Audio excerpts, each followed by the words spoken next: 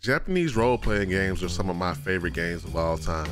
Things like Chrono Trigger, Final Fantasy, the Persona series, all shaped how I game. But did I go a long time not knowing that this term was derogatory?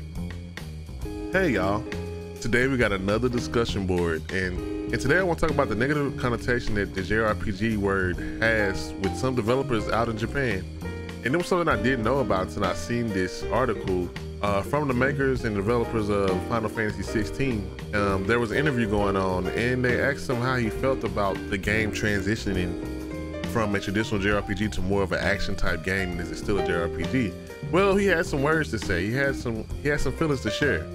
And let's get right into those feelings, and I'm gonna show you what he said. But first, please like and subscribe. We climbing on up. Let me know more of what y'all want to see, because I really want to make this channel a fun place to get information, talk about gaming, and just to have fun. But let me know. But let's get into it. So when asked the question about the development of Final Fantasy 16 and its move towards more action-based versus a JRPG, he said this is going to depend on who you ask, but there was a time when this term first appeared 15 years ago.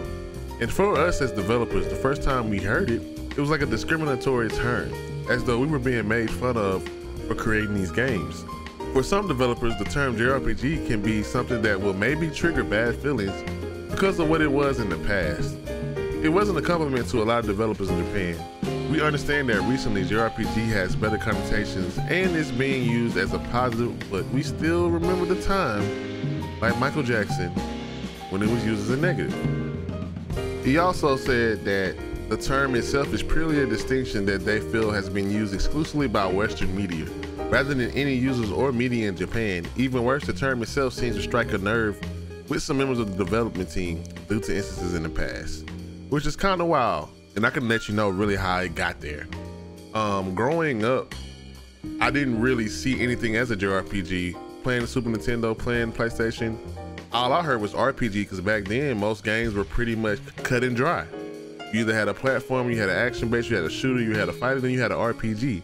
But a lot of people kind of note that it was the 7th gen, the PlayStation 3, the HD era, is when that kind of connotation started. That's when people really started pointing out the media's negatives towards JRPGs.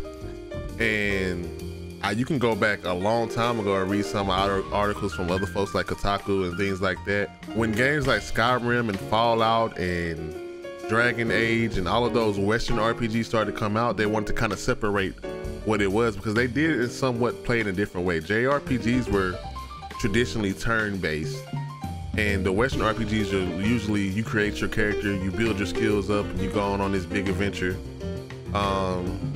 Like I said, Skyrim, Fallout, and anytime a game came out back in the day, a lot of reviewers and a lot of the media would put negativity on the word JRPG by saying, "Oh, it's some anime cliche game that wasn't good because it was too anime.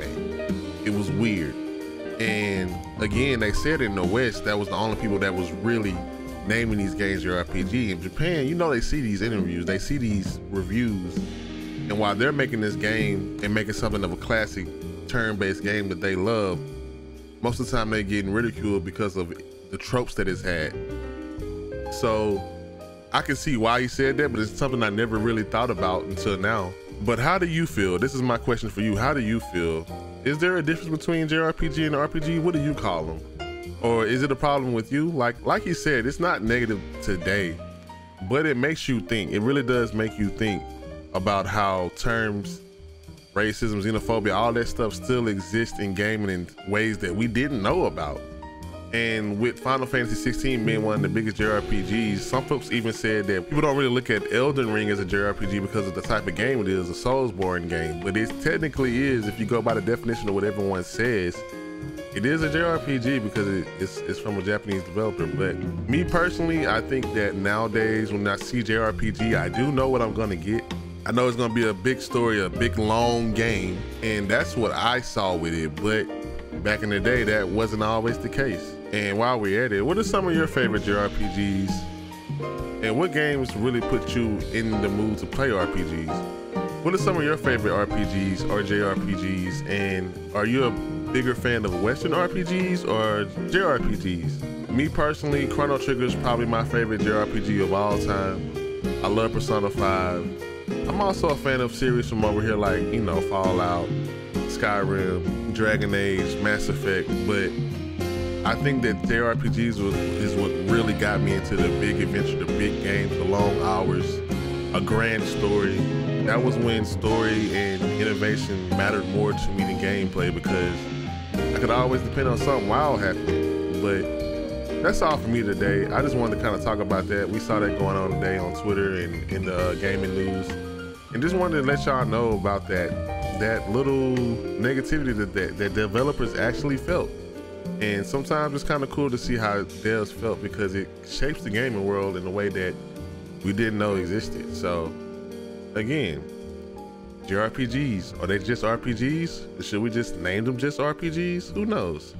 But in the comment section, tell me what JRPGs you like, RPGs you like, and let me know how you feel about the situation. That's all for me. Until next time, bye-bye.